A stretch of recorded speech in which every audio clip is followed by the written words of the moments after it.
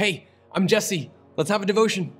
This week, we're looking over the 5 scriptures we talked about in this week's sermon that you can use to share the gospel biblically, straight out of the Word of God to the person who you're evangelizing.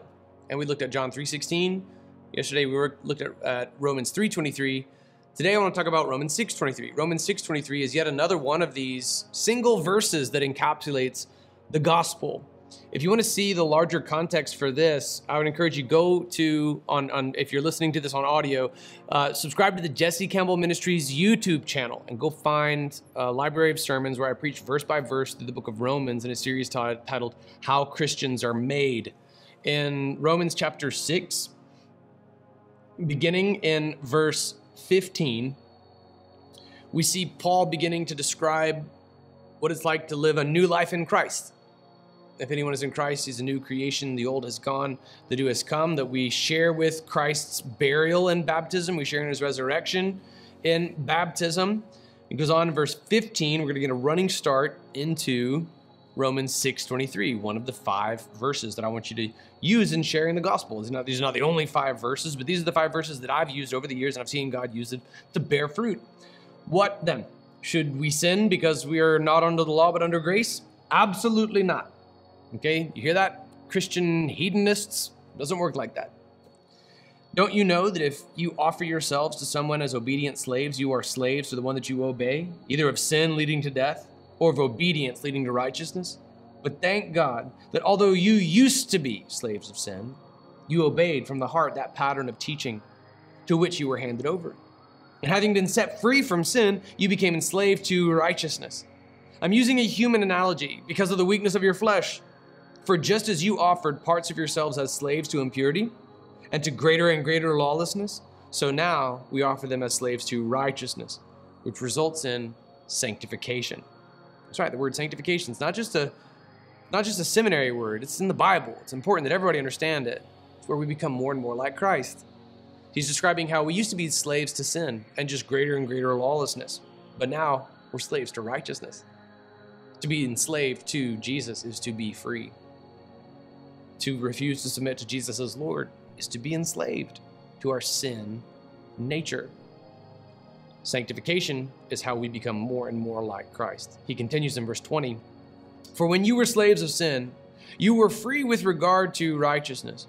So what fruit was produced then from the things you are now ashamed of? The outcome of those things is death."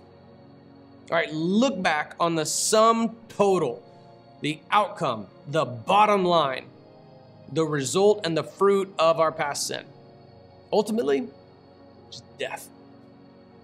I look back on times in my life when I've made mistakes and I've sinned and I've fallen short of the glory of God and I've done stupid things. And you know what always comes of those things? Just bad stuff. I like the sum outcome, the total fruit produced from the sin in my life is destruction. And ultimately it's death. I mean, take all of our sin and just magnify it and just follow it to its logical conclusion. It's going to lead to death.